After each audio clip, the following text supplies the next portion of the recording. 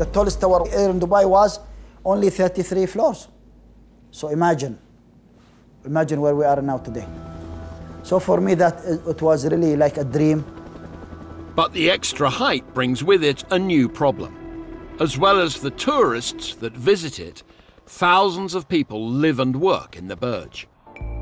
The building's capacity is 35,000 people, the equivalent of a small city. One of the most important parts of a city is the transport network, and that's absolutely critical if you've got a vertical city like the Burj. One of the major challenges in a tall building is how do you move people through it efficiently and quickly? Stairs are impractical, although the Burj has plenty of them, nearly 3,000 in fact. When it comes to vertical living, elevators really are the key. But once again, the tower's extreme height means the solution isn't as simple as it seems.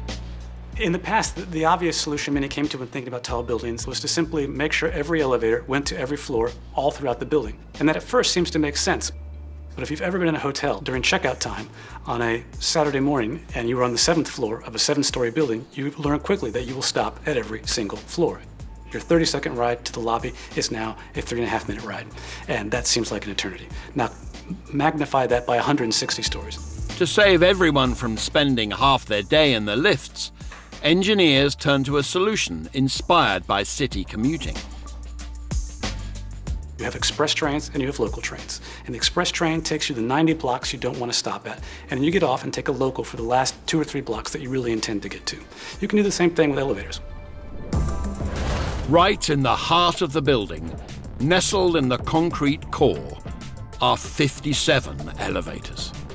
8 of these are express elevators that only stop at floors 43, 76, and 123, the so-called sky lobbies.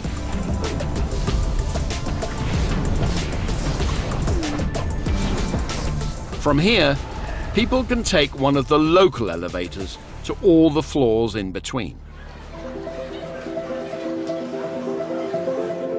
To make the system even more efficient, 2 of the elevators are double-deckers.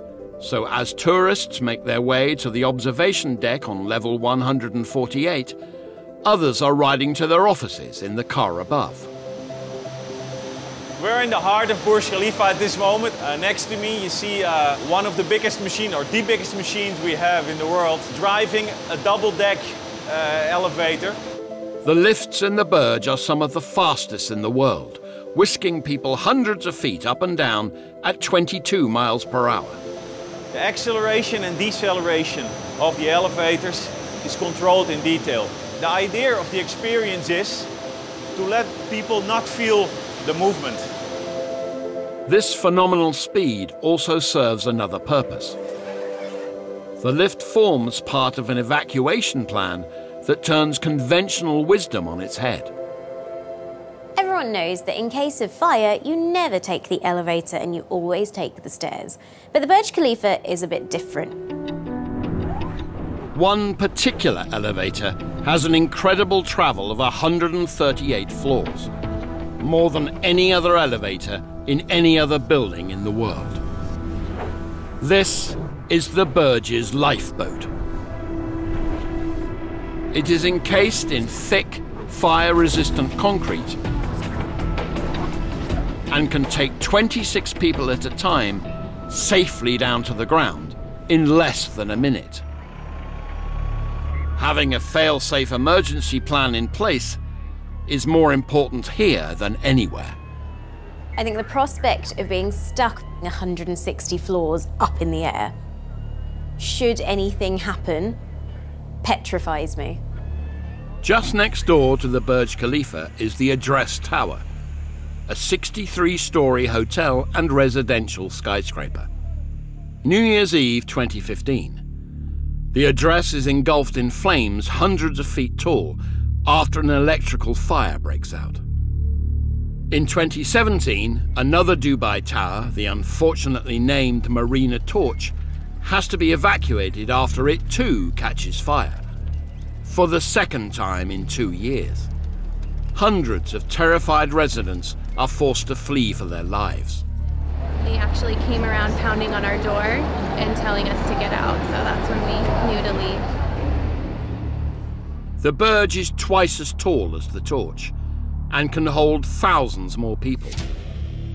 Evacuating them all in the event of a fire would take far too long. So instead, engineers have designed the building itself to keep people safe for as long as possible. They've created what we call refuge areas. So that means that people can go down a few levels of stairs, but then they're into these encased, enclosed rooms that, smoke can't infiltrate into them. They've got fresh air supplies, and they're fireproof. These safe havens only work if people can reach them. The stairwells must be kept clear. Today, a routine test will see if the tower's specially designed smoke suppression system is working properly.